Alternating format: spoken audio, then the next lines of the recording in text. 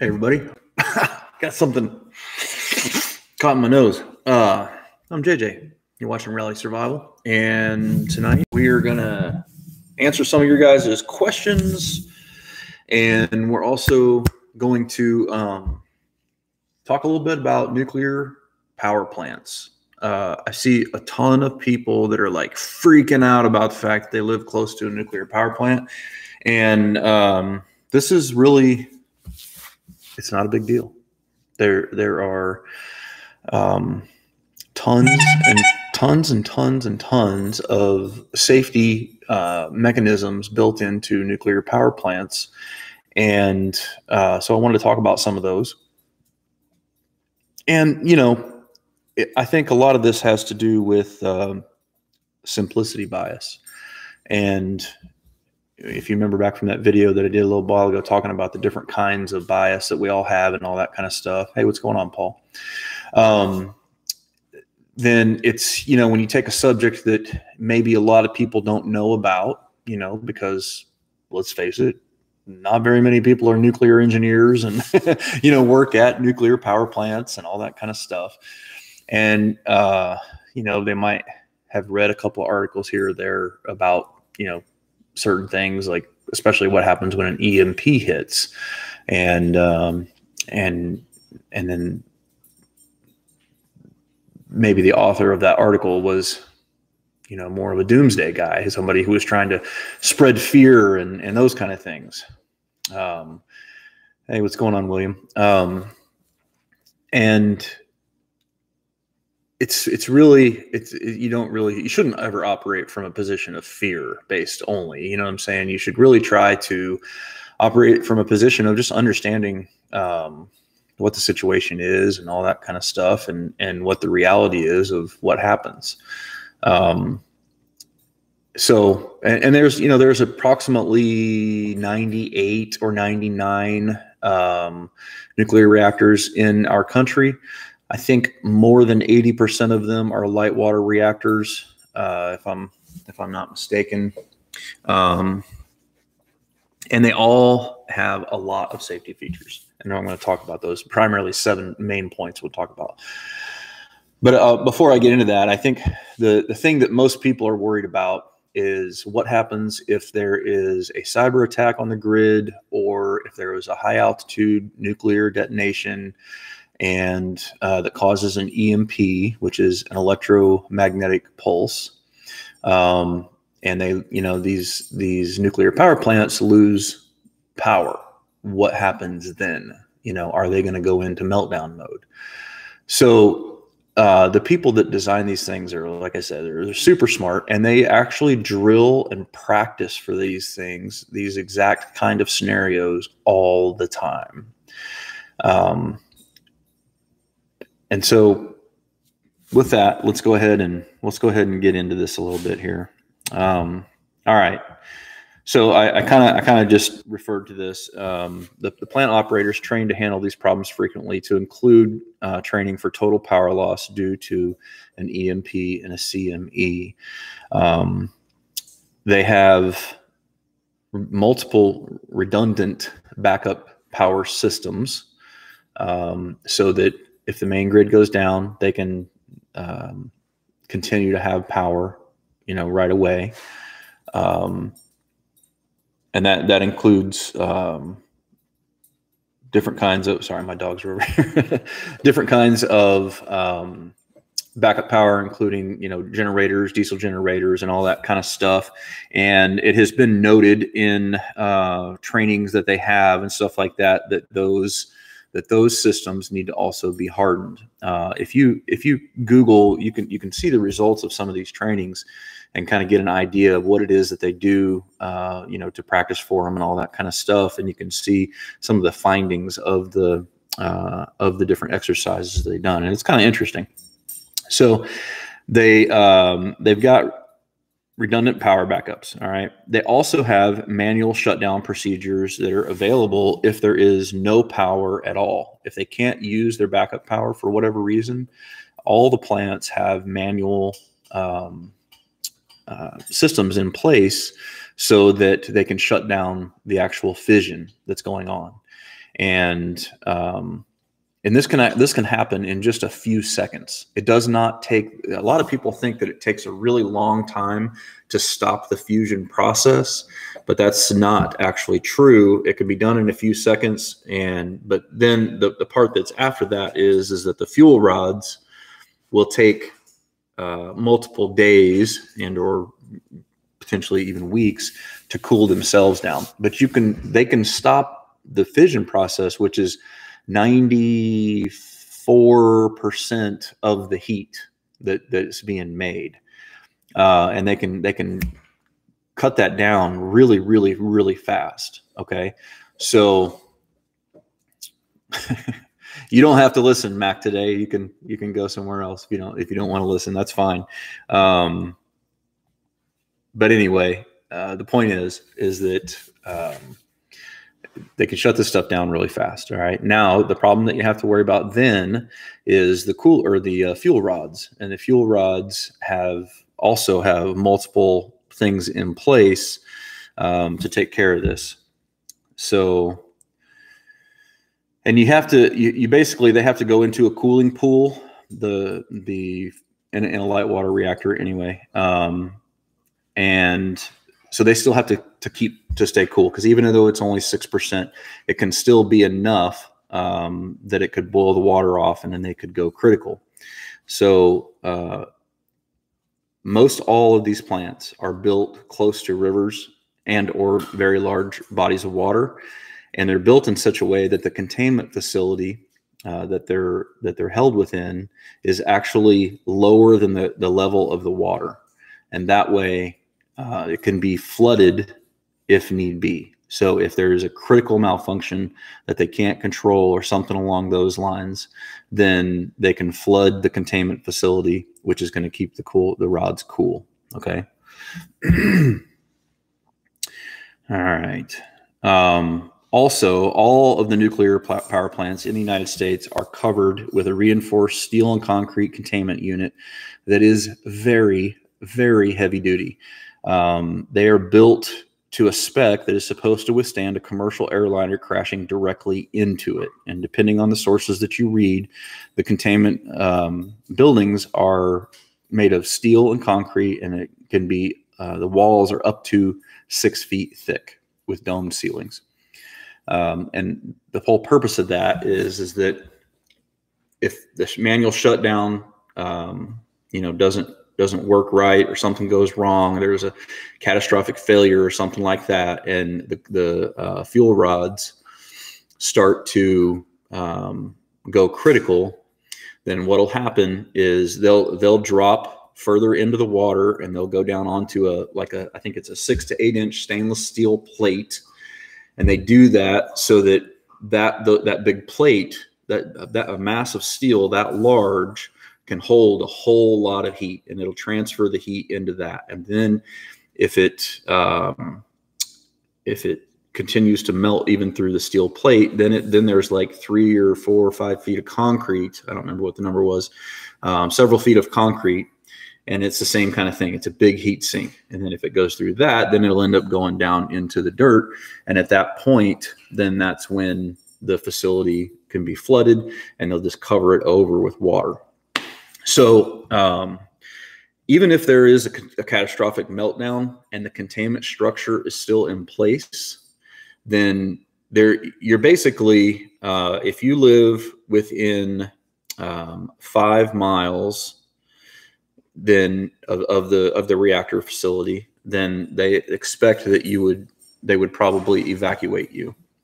And that's just in case that you received some higher amount of radiation.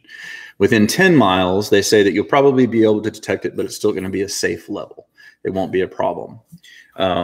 So, it's not like a lot of people think that, if you live 50 miles from a nuclear reactor or something like that, that you have to worry about it. It's really only those people that are within 5 miles that could potentially have the evacuation happen if it went critical. Now, that's never happened in the history of this country. We've had one level 5 incident, and that was at 3 Mile Island. Nobody died. We've never had a level 7 incident at all, and that's the highest level. And that's because we have so many redundant things in place. Now, Chernobyl was basically the stupidity of the people that designed the place, because they didn't ever have, when it was constructed and when it went critical, it didn't have a containment facility around it. They had to go back later and build a containment facility around it. Okay, so that was not smart. And with Fukushima, that was a pretty extreme situation. The earthquake that caused Fukushima was a 9.0 on the Richter scale. And, you know, then it caused the tsunami and all that kind of stuff that caused damage there. So, you know, it's just, those are the 3 primary incidences that have happened. But overall, nuclear power is very safe. And especially in a situation with like an EMP, even if the backup power didn't work, the people at the plant are still going to have plenty of time to shut it down, to shut down the fission of it, you know, and start the cooling process and all that kind of stuff. So it's really not something that you have to get super crazy about and worry about a whole lot. There's just not that big of a, you know, worry about it. Now, if it was a all out nuclear exchange and, you know, nuclear bombs started dropping on top of nuclear power plants, okay, well, that's a pretty bad situation. All right. But the likelihood of something like that happening is extraordinarily low. It's very, very low. So you don't have to worry about that. Hey, what's going on, Tammy?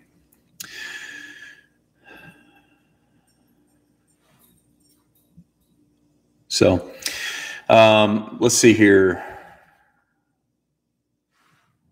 So I wanted to go over some questions that people had. If you guys have any questions, want to talk about this or whatever, just stick it in the chat and try to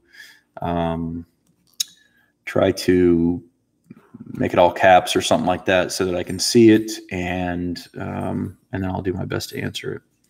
All right. So Tim Culligan asked, will a lead blanket stop an EMP? So I assume what you're talking about, Tim, is like taking a lead blanket and putting it over the top of your electronics of some sort, you know, like a solar generator or something like that, or radios or whatever the case may be. And that would not work. And the reason that would not work is because you can Google the skin effect, and that'll give you an idea of what you need to basically create a Faraday cage. And essentially what that is you need to have a conductive material going all the way around the object that you're trying to protect. And you need to make sure that all the seams and everything like that are all very consistent and conductive along the seams. Because if not, then what happens is that energy will kind of dump into the seam area. So if you just had a lead blanket laying over something, it's going to penetrate from underneath it. All right. So it's not going to protect it. Okay. All right. Let's see what the next one was. Okay, so Denise B, new subscriber, thanks for subscribing. She says, what is the best gas mask to wear? What can we do to help our pets be safe since they can't wear one? So,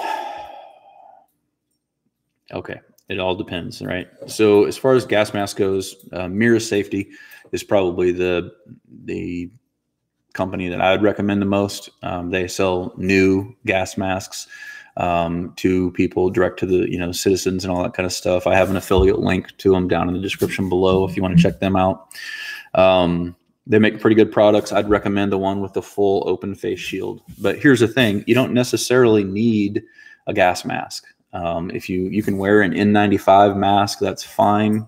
You just need to make sure that it's fitted to your face and it actually fits well, because if it doesn't fit, then you could potentially breathe in fallout. But it's also important to remember that you don't really even need to wear a mask unless you're outside of your shelter. While you're inside your shelter, there shouldn't be any reason why you have to have it on. The only time you would need to wear it is if you went out of your shelter for some reason. As far as the pets go, that's a pretty crazy situation, because there's really not a lot of great answers. If they're smaller pets, I know Mirror Safety does make a Well, I mean, I don't know. It probably wouldn't work. They make an infant gas mask chamber where you put the baby inside the chamber, and then you can just breathe normally or whatever. But for an animal, I can't see what circumstance they would need to be inside of that, right? Because if they're inside the shelter with you, then they're not going to really need to have a gas mask or a respirator. If the animals can't come inside, then about the only thing that you can do is put them inside of a barn or something like that. If you have a farm, you could potentially pile, big round bales, hay bales, like, 3 or 4 rows thick, all the way around the barn. And that would help some, just to help, with fallout exposure. But hay and straw and that kind of thing is not a very good, not a very, dense material. And so gamma radiation is going to go through that pretty easily. So unfortunately, there's not a whole lot that you can do for that situation.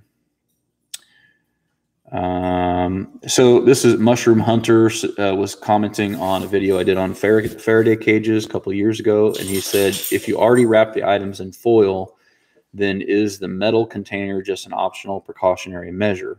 Thanks for the video. So yes, it's essentially redundancy. They call that a nested Faraday cage. And the idea behind it is that if you have multiple layers of different material, then that will reduce, each layer reduces a certain amount more of voltage, for lack of a better word. And so if you have 3 or 4 layers, then it's going to be more effective than just one layer. All right. So that's the basic idea. Hey, Billy, thanks for watching. Girls, what are you doing? Girls, be good. All right. So let's see what the next one is. Okay, this is another one that I'm getting a whole lot of lately, and it's I live in a mobile home. 15-foot wide mobile home, like a single wide mobile home. That's what I grew up in. And I'm screwed. Multiple comments that are variations of that whole thing. So here's the thing.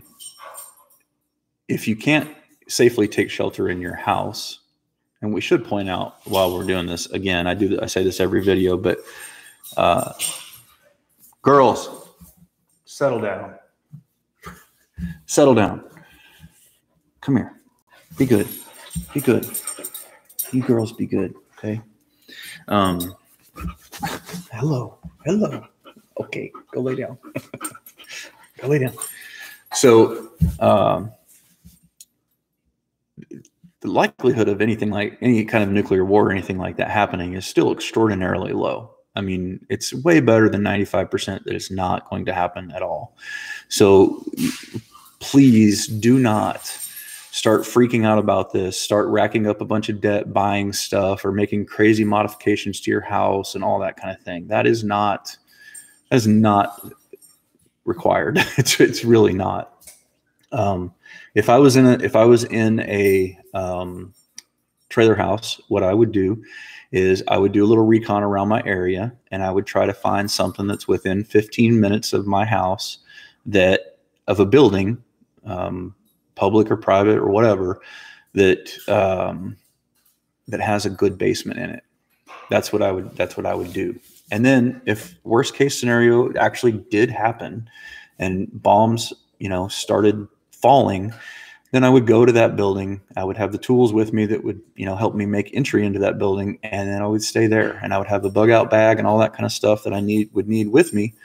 And I would just stay there. That's what I would do probably. If you don't have a friend or a family member who has a good basement, if you have, Tammy, it's not at our doorstep. All right. It's really not. I promise you.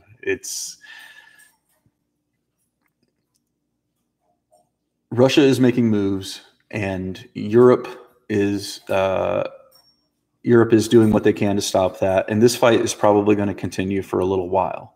But that doesn't mean that it's going to go nuclear. All right. And even if it did go nuclear, it doesn't mean that it's going to come here per se. All right. There is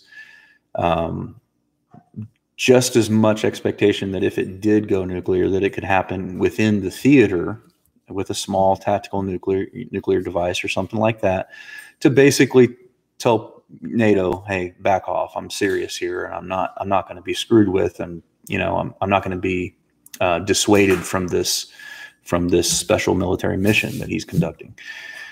But there is the one constant thing that I always tell people, and I feel like it's 100% true, is that the one constant thing you can always be sure of is that people who are in power are going to always want to stay in power. And Vladimir Putin is not an idiot. He knows that if he sends a nuke over here, that he is no longer going to be in power and his country is going to be decimated. All right. They have a first strike advantage because of hypersonic missile technology, but they have zero capability to stop any of our incoming ICBMs. So it doesn't even matter if they do strike first, because we have the ability to launch regardless. All right. So mutually assured destruction is still very much in play, and it does not just go away just because people start fighting. I mean, we've fought multiple proxy wars with Russia through other countries in the past, so it's not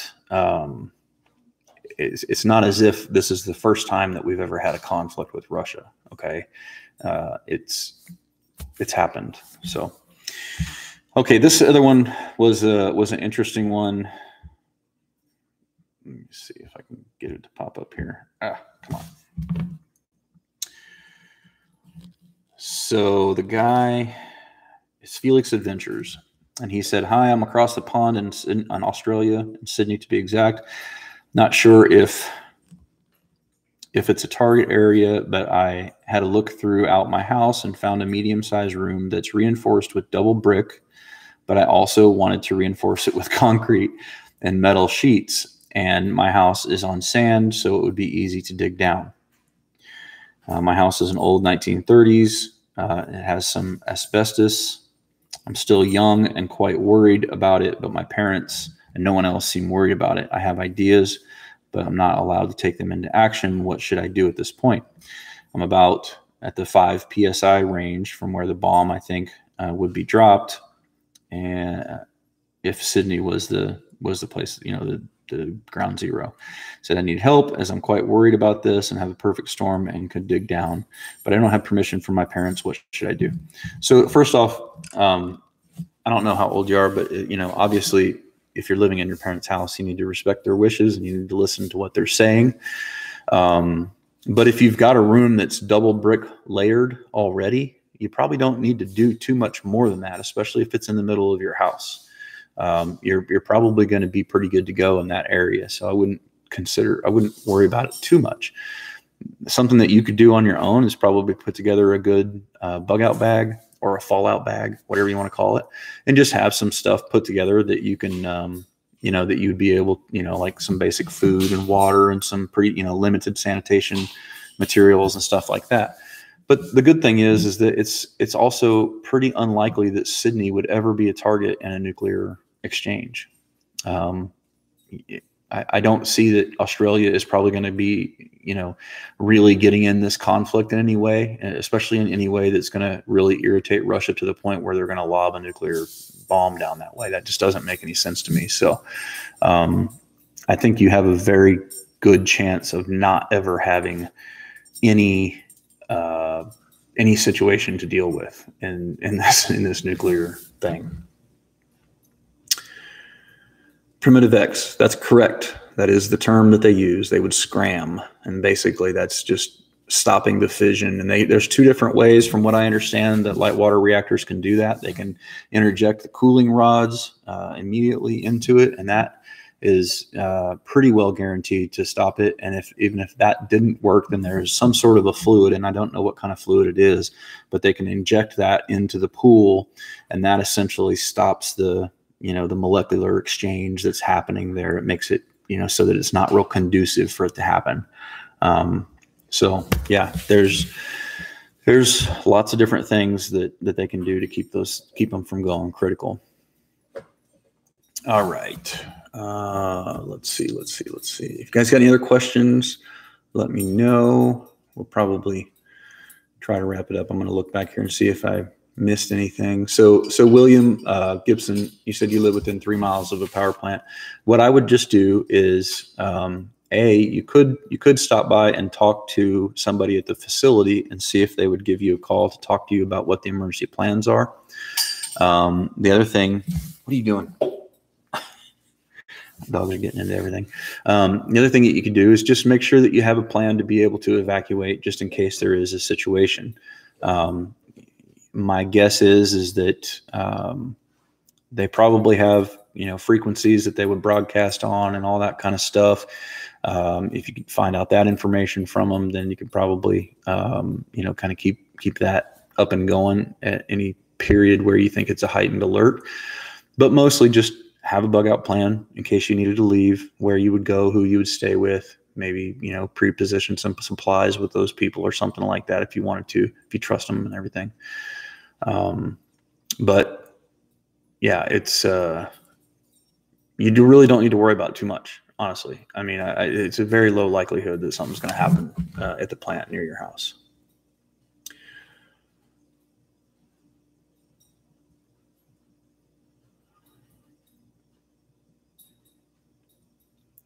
All right.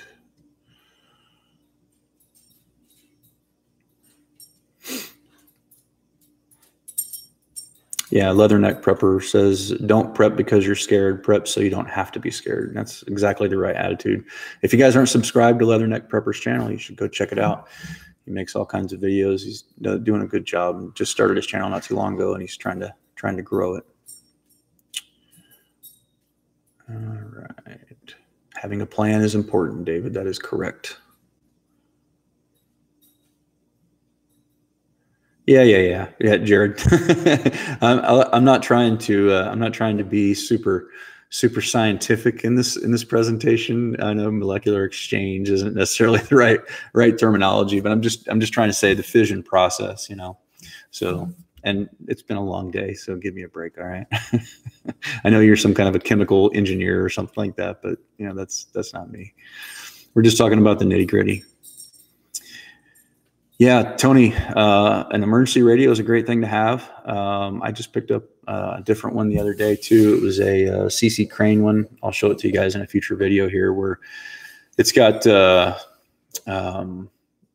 multiple different bands and stuff like that you can listen to, and it's real small and kind of compact and all that kind of stuff. So it's a good thing to have, just especially after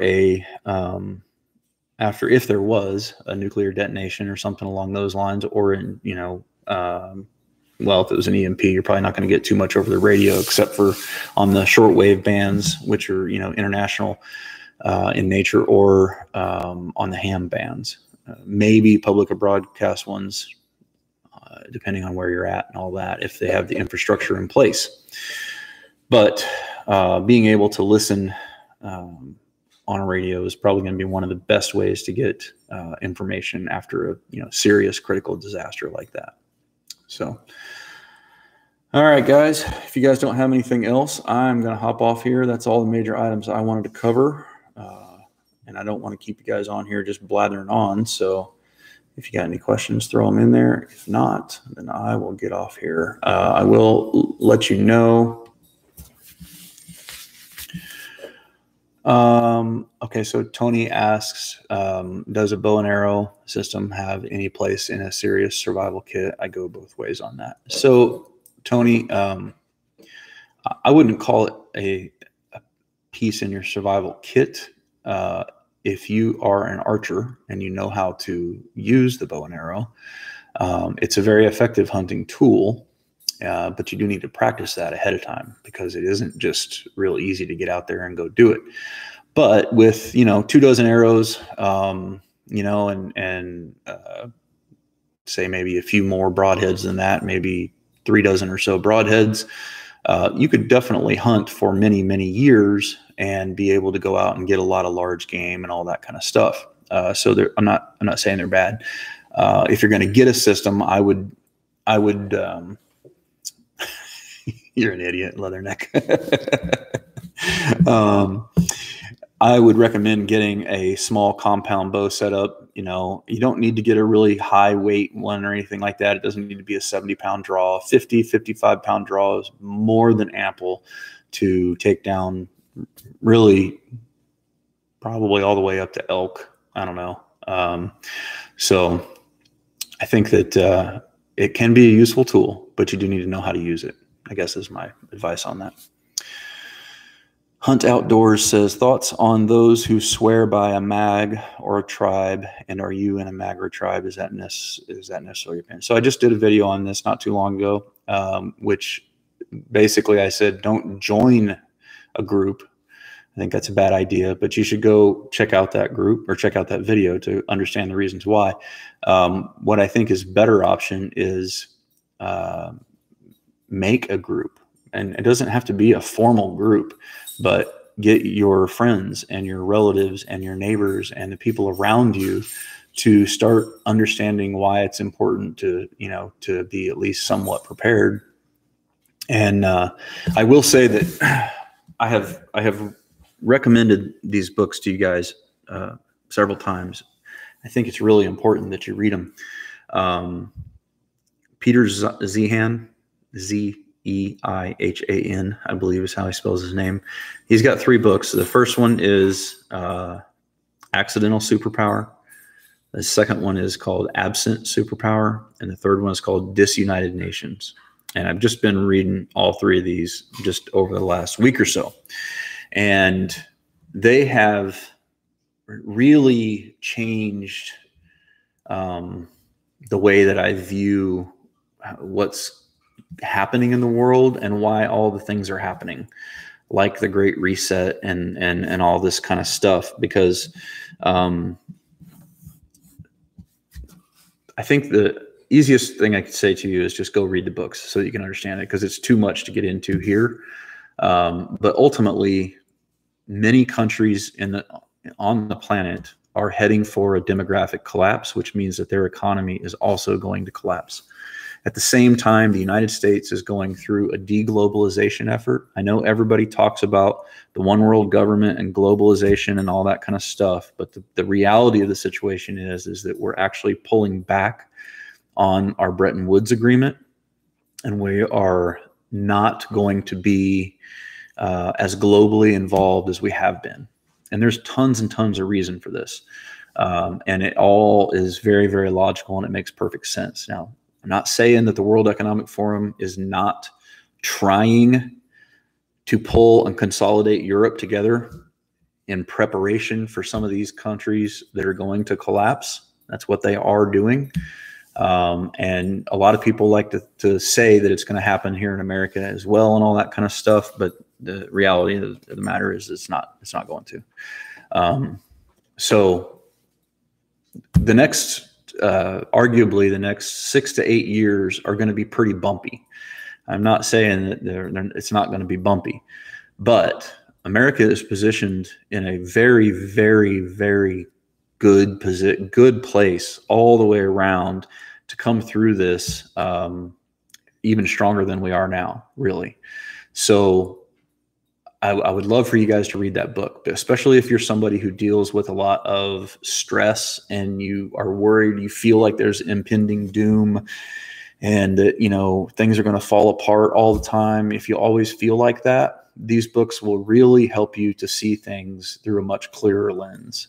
And so I highly, highly recommend that you read them. And they're geopolitical in nature. So if you're not into, you know, that kind of thing, it might be, you might have to kind of concentrate when you listen to it, because it's not like just a story or whatever, or if you read it, I listen to them.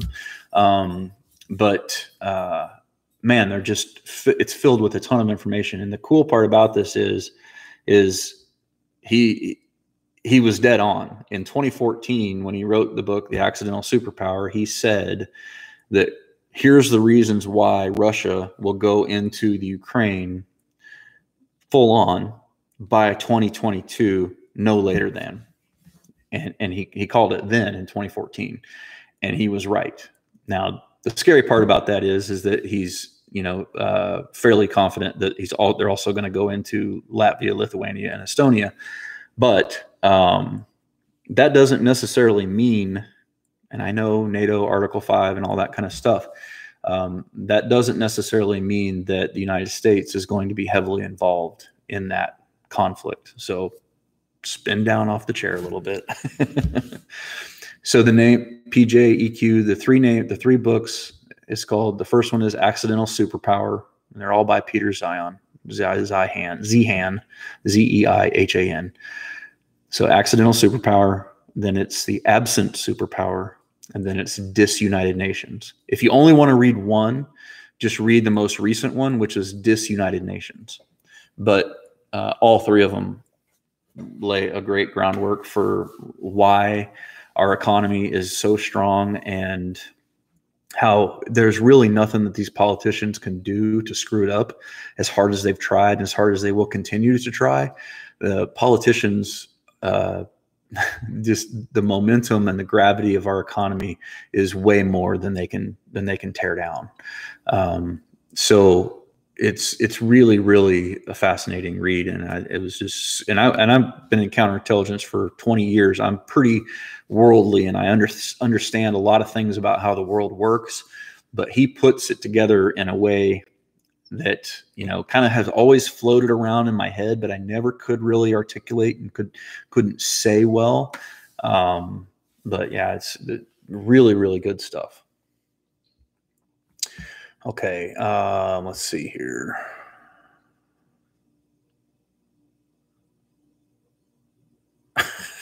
Morris Venture said he had some bad pot and hallucinated that there was an attack on U.S. soil. You say no to drugs, man. Let's see, hunt outdoors, family and a few friends, not hard, fast, stringent requirements of rules, then I am much the same thought. Yeah, pretty much.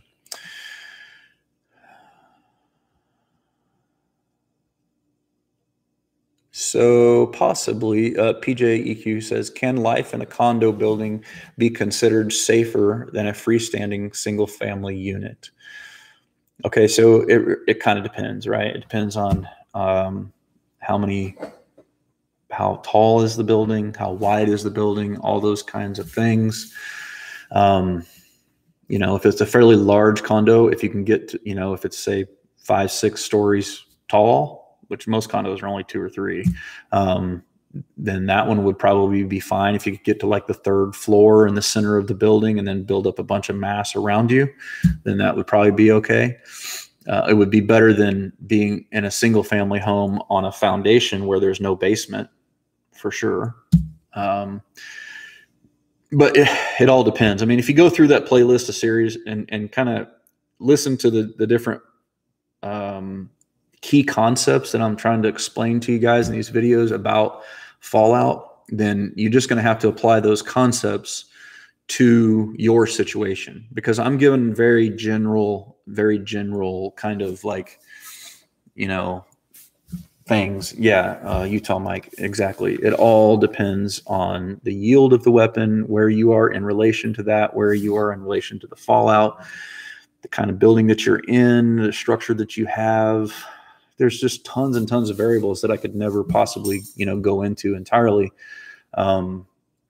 But if you understand the key concepts, then you can figure out how to, you know, build something that's going to work the best for you. Okay. What's going on, Kipper White? All right, let me see what else we got here. Yeah, Leatherneck Prepper said he's been reading the Great Reset by Glenn Beck. You know, I listen to Glenn sometimes, but I tell you what, he's gotten a little doomsday here recently, and so I haven't been really listening to him too much, because, you know, he's missing a lot of things. I think I really do. And I like the guy. I think, you know, he's a good talk show host and he's entertaining and all that kind of stuff. But I think that he's narrowly focused on this World Economic Forum to a point that it's he's looking too specifically at that. Needs to widen the views a little bit. Yeah, Tony Wilson. She says, everybody says the Chinese has the upper hand, but if you look at recent Chinese market fluctuations, it's readily apparent the Chinese markets are still entirely dependent on the U.S. more than you can even imagine. Those books that I was just recommending talk about that a whole lot. Without the Bretton Woods, if you guys were doing research, look at the Bretton Woods Agreement. And essentially, the Bretton Woods Agreement was after World War II, the United States got, I think it was like 40 or so countries at the time together, and they said, hey, we will police the world's oceans. Your country will not have to develop a navy, and we'll guarantee free trade with your countries, with whoever else in the world that you want to. And you don't have to escort your, because see, prior to that, if one country was going to trade with another, their navies had to go with those ships to keep them from being attacked and, you know, pirated and taken over by other countries and all that kind of stuff. And that was really what navies did. But that's not the case under the Bretton Woods Agreement. And so what happened is this allowed a magnificent amount of economic development all across the world that never would have been possible based on their geography. But nevertheless, they have been able to expand, and China is one of those countries that has directly benefited from the Bretton Woods Agreement. And now that we're starting to pull back from that, they're going to face some pretty significant challenges. They also have a demography that is collapsing, and their economy over the next 20 years is gonna tank. They're never going to be the world's #1 superpower. They're never going to be the big dog on the block. They're just not. It's not feasible. Okay.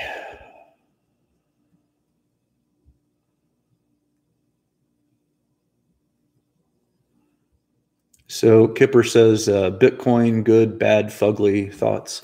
So for me, Bitcoin is kind of like gold and silver in that I don't recommend that people put any investment into it unless they have all of their basic preparedness stuff all squared away. So like you should be out of debt. You should have, 3 months to however high you want to go worth of food. You should have some water and the ability to get water. You should have the ability to take care of medical issues yourself. You should have the ability to generate power and those kind of things. Have the ability to garden and provide for your own food, all that kind of stuff. And if you can handle all that stuff, if you feel like you're really squared away in those areas, you've got a good emergency fund set back where you can pay 3 to 6 months worth of expenses, then go ahead and think about doing some additional investments. For me, I try to avoid all the hype in Bitcoins and different coins, this coin and that coin is going to be the next big one and all that, because almost all of them go through a pump and dump cycle, but what I do is when the coins are new and they're still low priced, less than $10, then I'll buy a handful of those coins and just hold on to them and kind of forget that I have them, basically. And then if some of them hit and they, jump up way up in price or whatever like that, then I can make a decision if I want to sell or something. But ultimately, it's more of a long-term thing for me. And then, maybe 10 or 20 years down the road, we'll look at them and see how much is there, kind of thing. I don't personally stack silver or gold or any of that kind of stuff, because I don't think, based off of experience that I've seen in third world countries when they're in collapsed economies, nobody uses it. Barter happens all the time, but nobody uses gold and silver when there's a collapsed economy. I think it's a farce. It was started by James Wesley Rawls in the Patriot series. He went into this, this whole thing about how that's going to happen. But the problem is that with his thesis is that there's simply not enough junk silver in the economy to be a medium of trade. That's why we don't have the gold-backed dollar anymore, because there wasn't enough gold on the planet. So I don't Personally, I don't do all that stuff. I think if you're gonna stock something up, stock up some ammo, because ammo will always be valuable no matter what. And not even just for conflict reasons. It's just a valuable commodity because it doesn't degrade. It doesn't go bad. I mean, I've shot ammo that's over 50 years old and it's still fine. So that's a good one. Investing in food and having a good food supply and all that kind of stuff is just good. It's good insurance, you know. So that's kind of my thoughts on it. Hey, Denise, I answered your question earlier, I think. Didn't I? Let me look. So let me make sure. Yeah, I did. Okay. Let me see if there's any other questions in here. Oh, I think you had one other question that I didn't address. Oh yeah, you were asking. Denise asked if her dogs could take iodine. And I don't know the answer to that. I'm not even sure if they have a thyroid. So I would talk to the vet probably. That's the best thing I can give you. The other thing you said in here in your question was you talked about mobile homes. So I addressed that one already. So if you just got in here, then you may want to go back and review that answer. You talked about putting thick pieces of plastic over your windows. That isn't going to do anything to protect you from gamma radiation in a trailer house. It's going to keep fallout dust from coming inside, but the problem is that the gamma emitters, it'll protect you from alpha and well, it wouldn't protect you from beta, but it would protect you from alpha. There's three primary kinds. And Jared's going to give me a hard time here, but there's three primary kinds of radiation fallout that you got to worry about. It's alpha, beta, and gamma. There's also X-ray and neutrons and all this, but those are the three main ones you got to worry about.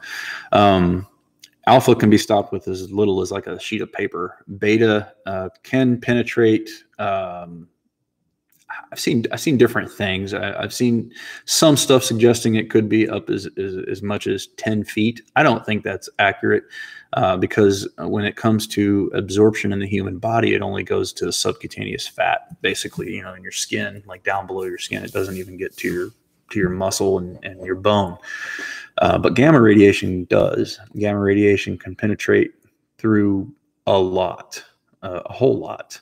And so you want to use time, distance, and shielding to try to stay away from gamma radiation if at all possible.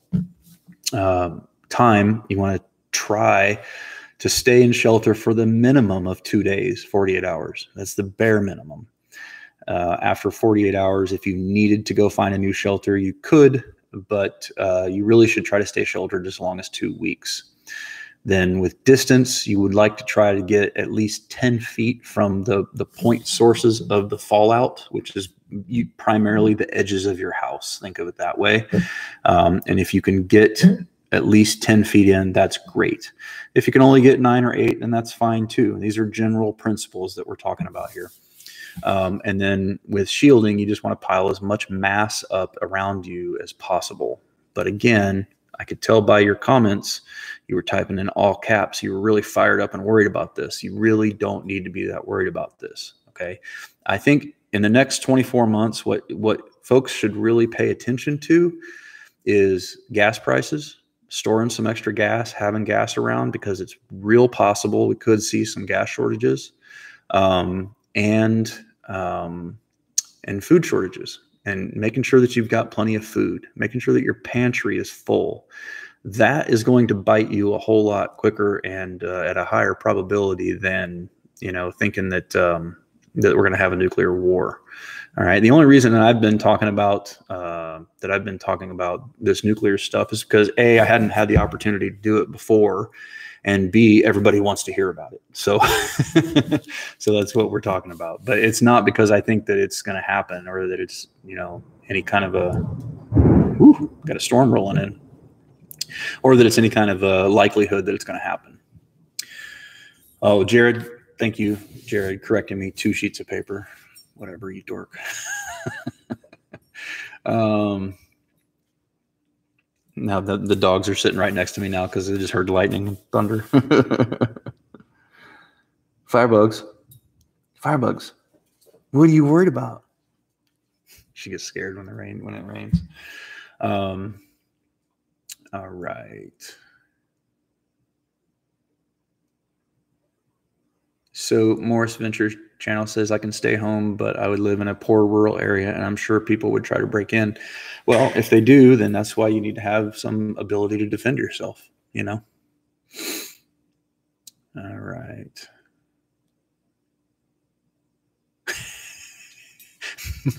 Morris says, how do I get rid of bad gas? I mean, just are you talking about like you got a fart, or do you mean like for your car? I mean, I don't know. It depends on how bad you're talking about, you know? I mean, a lot of people say, like I've heard a bunch of people say that, that gas only lasts for 6 months, you know, and all that kind of stuff. And that's generally speaking not true. If you store it in a decent container somewhere that's not in direct sunlight, and you put a stabilizer in it, you should be able to get even 2 years out of even gas with ethanol in it. Should be able to last a couple years.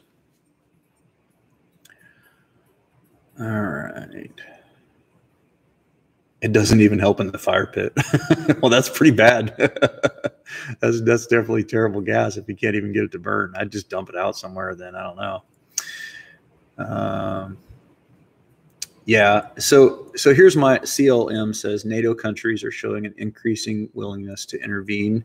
They are meeting next week to discuss. I think we're closer to nuclear war than people can admit to themselves. Well, first off, you have to understand, like I've said earlier in the stream here, just because there's a war doesn't mean that it has to be a nuclear war. Okay. I understand we can all come up with plausible scenarios as to why it might happen, but the bottom line is like I said, these people who are in power want to stay in power. My personal opinion is that the NATO countries do want the war. And the reason they want it is because they want to convince all the countries in Europe to come together under the United States of Europe. Now, I don't think they'll be successful in their desire to do that. But Macron, the French, what is he, president or prime minister, whatever he is openly called for the countries of NATO to unite under one military. And I think they do. Many of the big players, you know, Germany, France, Spain, you know, I think they do want to see the conflict happen, as crazy as that sounds. But here's the thing. Russia, aside from the nukes, Russia is way weaker than people think they are. They don't have a lot of staying power in this fight.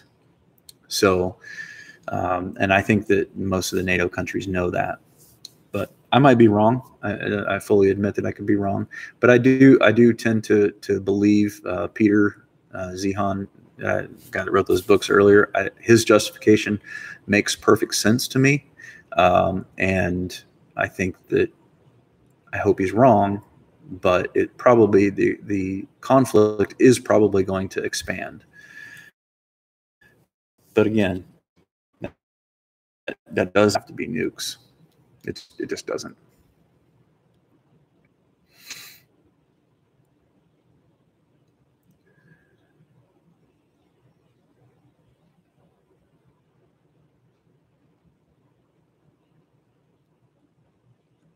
Yeah, CLM. That's I kind of talked about that earlier. If it was going to happen, if there was going to be an exchange, it's more likely that it's going to happen in theater than it would be here. Matt, what's going on? It's not a nightmare scenario, man. It's just another war. Chill out. No, I mean, you know, it may not happen. I mean, there's probably multiple different possible outcomes, right? One potential outcome is this thing muddles on for a little while, and Russia sees that he's not going to be able to take Ukraine without a significantly larger presence, and he doesn't have the resources to be able to get into that. So he tries to negotiate something that would be acceptable to him. I'm guessing that probably looks like keeping the Donbass region and, agreeing on Ukraine staying neutral. Now, if they can come to an agreement of what neutral means, that is probably going to be the sticking point there, because I know that Ukraine is going to want to stay armed, especially after this. But if they can figure out a way to give Putin a win, I think that he could potentially take that and go home, wait a few more years, and then decide to go into the Baltic area. I don't know. Maybe I'm wrong. The books that Peter lays out in those books, he thinks that retaking the former Soviet territories is key for their geography, and the reason is because it essentially shrinks the area that they have to patrol at their border down from about 3,000 miles to about 600. And so it has to do with cost and the fact that the Russian military in the next year or so is going to be halved because of all the old people that are retiring, and they don't have any young people to replace him. And so their military strength this is it. Like in the next 20 to 25 years, or well, in his opinion, he says ever, he actually goes so far as to say that the Russian ethnicity is in the next 30 to 40 years is going to disappear from the planet. That's how strong he is on it. I'm not sure if it's that bad. But his point about you can't change demographic numbers, right? When you have well over half of your population is getting to the point where they have to retire, there's nothing to change that. And if you don't have the bodies coming up underneath that, you can't just create 20-year-olds or 25-year-olds. It takes 25 years to do that.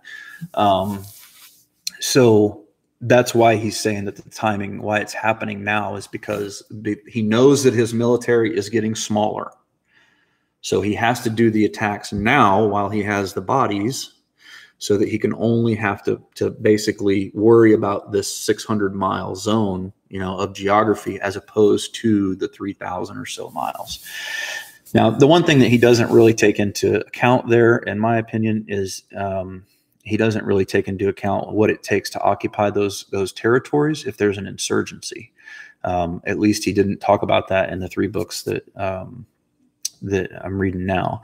Now he's got another book, the 4th book, coming out in June. So I'll be curious to see, how he breaks it down, because the last one was made in 2020. So it's a very interesting perspective for sure.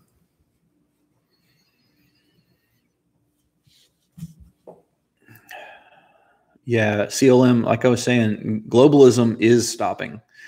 It's undeniably true that globalism is not, it's dying. The Europeans are trying to coalesce an effort to keep Europe together, because they know that if they don't, many of those countries, with the exception of France, are going to fall apart essentially. France is really the only European country that's positioned well to be able to deal with all the deglobalization that is happening. Everybody else is in trouble. Germany is in really bad shape. Britain, his assessment is that in 20 years, Britain could actually be a state in the United States. That says, we're in the 3rd echo of the lost generation of World War II. If you're a male born in 23 in the Soviet Union, you only had a 20% chance to make it to 46. And he talked about the hollowing out of their whole society, right? So you had World War I, which they got hammered, right? World War II, they got hammered again. Then you come out of World War II in the Cold War era, there was a slight bump, but not much. And then the Soviet Union collapsed, and their population got hammered even again, and their birth rate went down even further. So it's like Russia has had their geography is awful to maintain a country where their geography is. It's why they've been invaded so many times, because there's just no good situation for anybody who ever runs that country. It's always going to be vulnerable. And his assessment is that you have to maintain a 1,000,000-man army to be able to keep the borders that they currently have, which they can't do. They can't physically do that. So, yeah, it's a bad deal for them. And Russia is the same way. There are so many countries across the world that are dealing with this. And that is why, because of shale and fracking in America, we don't have a problem where we're reliant on foreign energy anymore. And so we are going to be pulling back more and more and more across the board. And we're not going to give a crap what happens in these other countries, because we're going to be focused internally and worrying about our own stuff here, because it just puts us in a better position. You know, it's not even a matter of choice. It'll be a matter of necessity, because when we could have $70 a barrel oil here, all we have to do is stop exporting, right? And just feed ourselves with oil. And the president can do this at any time. He can stop exports via executive fiat, and our oil prices will go down. Now, the rest of the country, because they're not getting Russian oil right now, and they're also, if they were also to be cut off from American oil and American refined products, then, you know, the price of oil globally is probably going to go over $200 a barrel or higher. And we will do that eventually. It'll happen. It's just a matter of how long we hold out for it, but it's gonna happen. But maybe the next 12 to 24 months or something like that, gas prices are probably going to be high. We're going to have to be dealing with it just because of the green movement and, you know, on the left and all that kind of stuff. But eventually, that's going to go away. That sentiment is going to go away when it hits everybody's pocketbook, and it causes, you know, an economic drain. And then we're going to be like, okay, we're done playing these games, you know? So that's what I think is going to happen. And I agree with his assessment of that.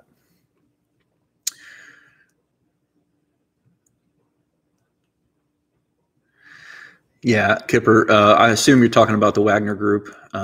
Russia says Russia appears to be going to mercenaries lately, which is the fall of the Roman Empire. And it just shows, you know, they're trying to pull in people from Syria. They're trying to, you know, use private contractors and all that kind of stuff, or mercenaries, whatever you want to call them.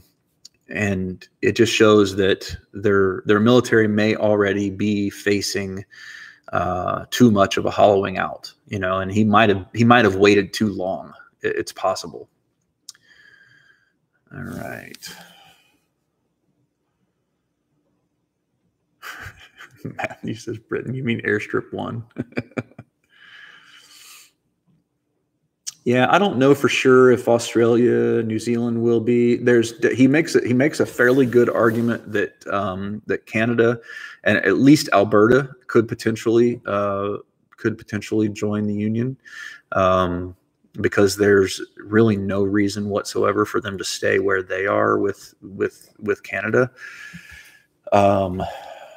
Mexico, I don't know, maybe. Probably not, but they're definitely going to be our biggest trading partner if they're not already. Yeah, Xeon, yeah, he's the man, dude. Like, he really understands this stuff, and he has an ability to put it in a way that makes you understand it. You know what I mean? Not too many other authors and I read probably 75 to 80 books a year. But his 3 books really made sense to me. And just trying to piece everything together that I'm seeing happening, and then listening to the way that he lays it out, it's like, oh, you know, that makes sense.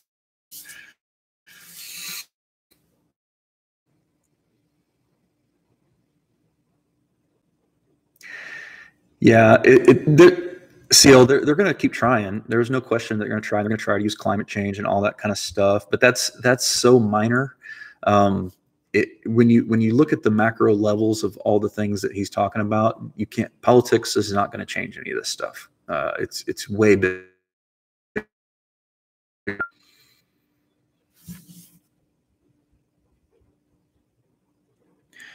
So PJQ says, do I think that the communist influence over the U.S. will more likely increase or decrease from here? I think we're on a downhill slide. Like, I think we've hit the pendulum and it's starting to come back to a little bit more of a rational position.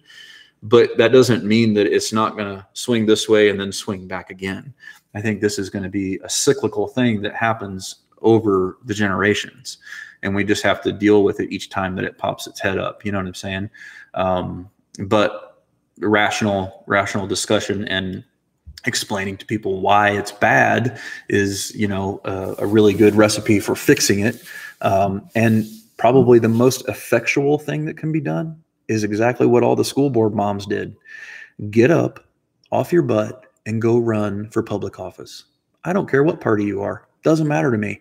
Just have a citizen-led government.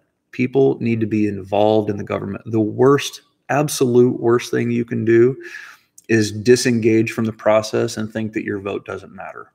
Okay, there's 3,147 elections that happen every election season, all right? And just because a few of them had irregularities does not mean that your vote doesn't count. It just means that you need to be more involved in those purple counties, especially so you can make sure that no fraud does happen. But if you're not willing to get up and be a part of it, then same things are going to keep happening over and over. All right. Jared, 75 to 80, I listen to them. I don't actually read them. I have a long commute. So, because I live way out in the country. And so, I read. When I say read, it's listening to. So I don't know if I can claim credit for that or not, but.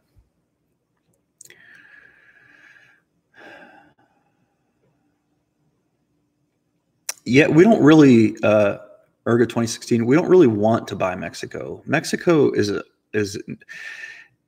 it's a really hard, it's kind of like Russia. It's a really hard place to govern because of all the mountains and where the tropical areas are and the desert and all that kind of stuff. It's really just, it'd be great if we're just trade partners with them. Yeah.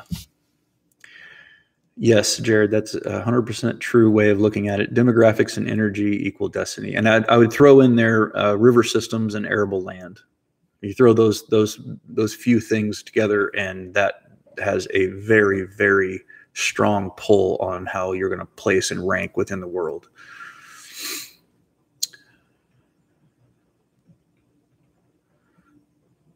Yeah, that's right, Leatherneck. He said you let the libs take control of the local, and then they end up getting the whole state. And that's what's happened in multiple places. So, all right, people. It's been over an hour. That's way too long. Nobody should have to listen to me for that long length of time.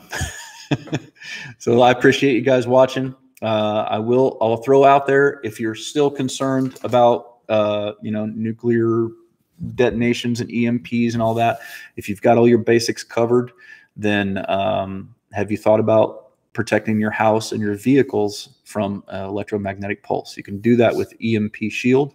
You can go to empshield.com, use the discount code Reality Survival, and that'll save you $50 per unit at checkout. I don't recommend that you do this unless you got your regular basic preps squared away. But if you're pretty good on that and you want to ensure that your vehicle runs, so you can make it home, and then when you get home, you can start your generator and have all the electronics inside your house working, all that kind of stuff. EMP Shield's the best way to do it. Thank you, North Carolina farmer. I appreciate you doing that. But anyway, that is to all the people who have bought them recently. I want to say thank you, because that is the whole way that this continues going. I don't make nearly enough money on YouTube to justify the time that I put into it, and using the affiliates, and all those links are down in the description below. That is how I keep it going, because it's a business for me, right? I mean, it's a side hustle, and I use the business to basically help me get my preps all squared away and all that kind of stuff. So anyway, you guys have a great night, and we'll see. I'm going to start trying to do these. I'm going to start trying to do these Monday, Wednesday, and Friday at 8 p.m. Eastern Standard Time. Don't hold me to it if I don't do it, but I'm going to try. All right. I'll talk to you guys later. Don't forget to live 6 Ps. Proper prior preparation prevents poor performance. Stay safe.